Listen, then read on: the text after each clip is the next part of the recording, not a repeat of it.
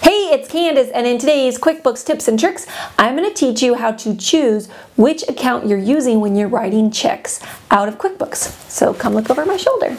Okay, so now that you're looking at my computer screen, I want to teach you how to simply and easily change between which type of bank account when you're writing a check. So you click on Write Checks over here under the Banking Center. And it's this easy. You drop this little screen down and you just go, do you want savings? Do you want checking? And that's as easy as it is. So I hope you guys are having an amazing day. If you want more QuickBooks tips and tricks, please subscribe. And if you know somebody else who could benefit from this, please share it. Have an amazing day. I'll talk to you guys soon. Bye-bye.